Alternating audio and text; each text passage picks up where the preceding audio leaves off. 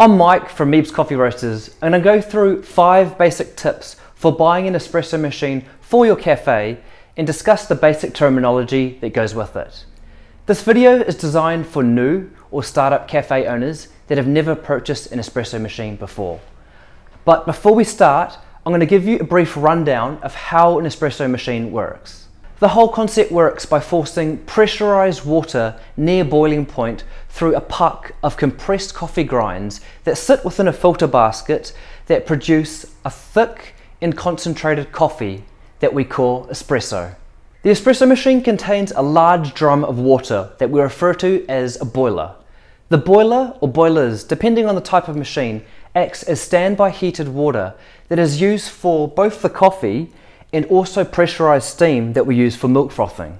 Now that you know the basic fundamentals of an espresso machine, let's take a look at my 5 tips for buying one and some things to consider.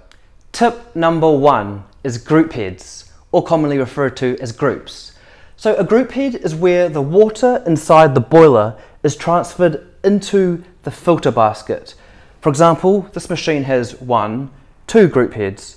The more group heads that you have, the more shots you can pull at any one time. Espresso machines are usually available in 1, 2, 3, or even 4 group heads. In a commercial setting, the most common type will be 2 or 3 group heads, but there are exceptions to this. In New Zealand, most cafes going through up to about 15 to 20 kilograms per week will be fine with a 2 group head machine, and usually a general rule is over 20 kilograms a week will have a 3 or plus group head machine. An important note to consider when choosing how many groups you want in your espresso machine is that a 2 group machine typically uses a 20 amp power supply, and a 3 group machine will use a 32 amp power supply, or single phase as well. Tip number 2 is steam wands. These magical wands simply put out pressurized air. This particular machine, for example, has 2 steam wands. Some machines only have 1. The more steam wands that you have, the higher volume of coffees that your machine can produce. An advantage of 2 steam wands is that you can have more than one barista behind the machine steaming milk at the same time. Tip number 3, semi-automatic versus automatic espresso machines. I'm also going to cover lever and super automatic machines.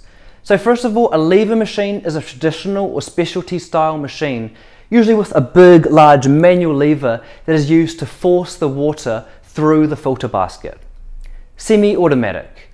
So with a semi-automatic machine, the barista starts and stops the extraction with the press of a button manually. Automatic machine. With an automatic machine, the barista starts the extraction with the press of a button, but the extraction stops automatically when a desired amount of volumetrics or water flow has been reached. A super automatic machine, this is usually in office or vending style machines where the whole coffee is done with the press of a button. Usually the tamping, the milk pouring, the frothing, everything is done by just pressing one button. So for more details on a semi-automatic versus an automatic machine, I've got a full video and you can check this out in my description below.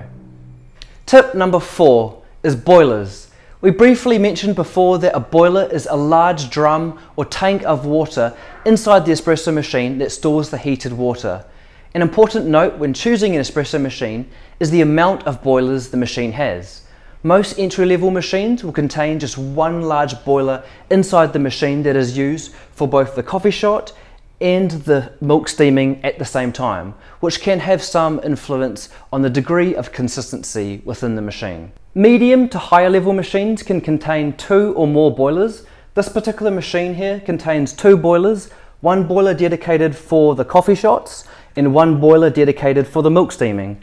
Some higher end machines can even have more boilers dedicated for each group head or many other different configurations.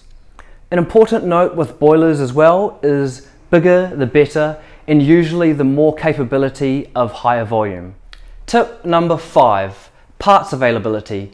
As you're probably aware, the espresso market is flooded with so many different brands of machines from all over the world. If you're not going to be able to get parts for the machine in the future, when something goes wrong, you're going to be in trouble. Not only for repair jobs, but also the general servicing and maintenance of your machine. To find out if parts are going to be available, you can give your local espresso machine repair specialist a call and simply ask them, or you can do a quick online search and see how common the brand is and see how available those parts are. So hopefully these 5 tips have given you some guidance and help towards buying an espresso machine for your cafe. If you have any questions, feel free to get in touch, and thanks for watching.